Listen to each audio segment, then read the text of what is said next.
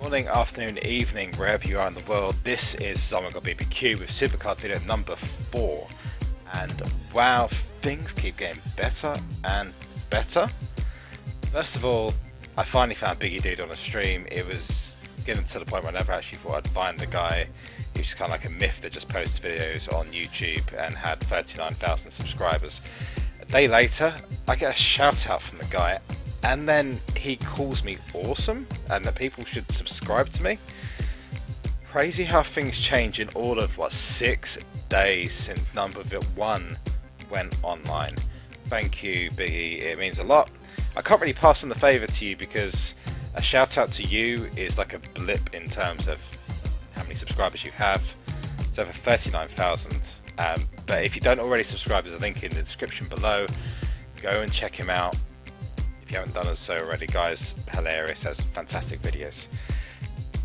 On the subject of our videos here, we now have more than 200 subscribers, and on the last video we had over 600 views. That's amazing support, and keep it up. If you like what you see, please like, subscribe and pass it on to your friends. This is all about having fun, and I'm stoked that the reaction has been as amazing as it is. Thank you all so much. So on to the content of the video. First of all, I wanted to talk about something that happened last night. We got a Q&A session that happened with Gamedad, the guy who actually is the designer and the creator of the game. Now, there's been a couple of things been muted recently that's been rumoured and also been said by Gamedad as kind of like a wink wink, nudge nudge. The first thing that came out was this Q&A, which is actually more to do with the NBA version of SuperCard, which some of you, I imagine, would play. If you don't, worth checking out. It's a bit interesting, kind of similar format. The first thing that's definitely been announced is a lock card feature. And the lock card feature is actually designed to stop people trading away, well, I'm not quite sure how you do it, your best cards. So the Road to Glory cards, the PCC cards, and your Survivor Fusions, etc. And the idea is that you will not be able to trade those away if those are locked in. But more information apparently is going to come out soon in regards to that. A new update is going to be released. They are thinking about increasing the level of cards that you can actually have in your deck at any one time, which is awesome to people who are at the top tier and have got all the cards they need and have pro'd everyone they need. But the biggest news I think coming out of it is that they are going to be doing something around the PCC rewards to actually entice the people who are the top players to continue playing, which I think is quite a good idea in all fairness. It could create more interest in the game and make the older, more popular people in the game who are finishing in the top 5 all the time in the original People's Champion events come back, which with the newer breed who are consistently in the top 5 nowadays actually create an amazing amount of competition. So more on that when we hear from Gamedad. New tiers, nothing's being said too much, only that something will be happening around about WrestleMania time, which is only now 2 or 3 weeks away. Road to Glory is actually on that weekend, so I would not be surprised to see a card such as Shawn Michaels or Undertaker, but we'll just have to wait and find out. All we know is that he has said and confirmed that something and some things will be happening around that weekend, so I can't wait to find out.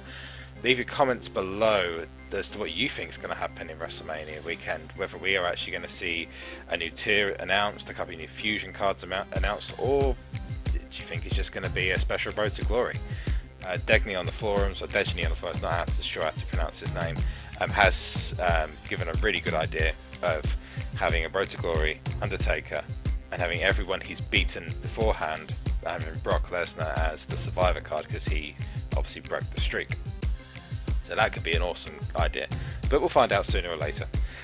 There's a couple of programs that I'm looking at starting coming up in the channel, which should obviously get more subscribers, get more people interested.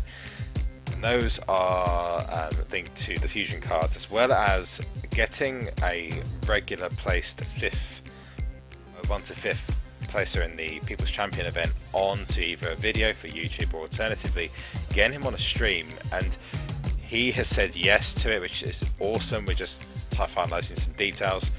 Hopefully we'll have more when it happens. And I'm hoping to make that a regular segment, something where the guys who are at the top of the game can come on and talk about how they play so hard, because it's not something I can do. I work on a Saturday.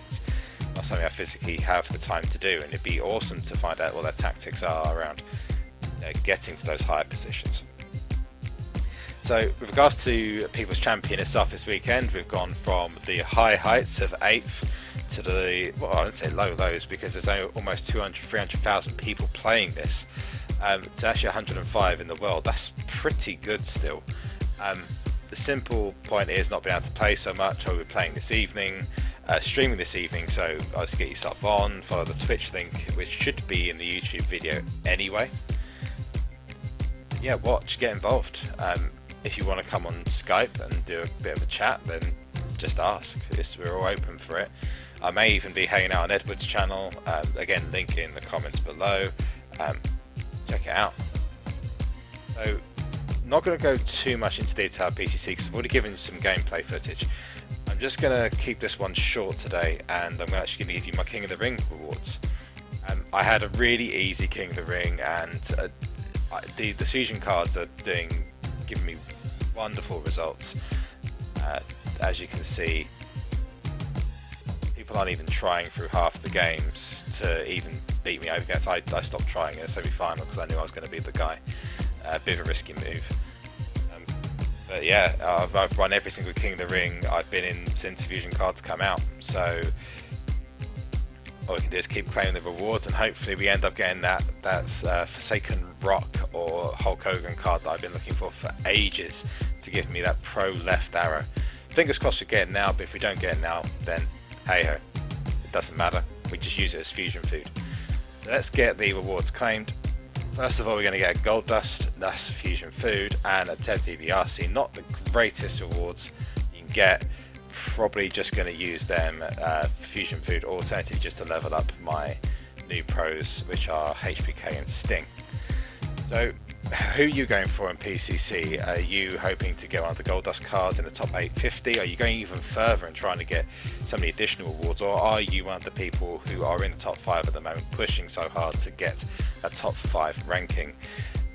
What's your newest fusion card? Were you lucky enough to get that additional pro that you've been looking for? Is your Road to Glory deck ready for the next Road to Glory, which starts next Thursday? And who do you think is going to be the next Road to Glory card? Do you think they're going to go back to a Diva, or do you think they're going to continuously do the everything but a left arrow until WrestleMania, when inevitably someone like Undertaker comes up? Leave your comments below. Give me a follow and chat on Twitter, or join the next Twitch stream, which is going to be this evening. I hope you had an awesome time watching the video, and peace.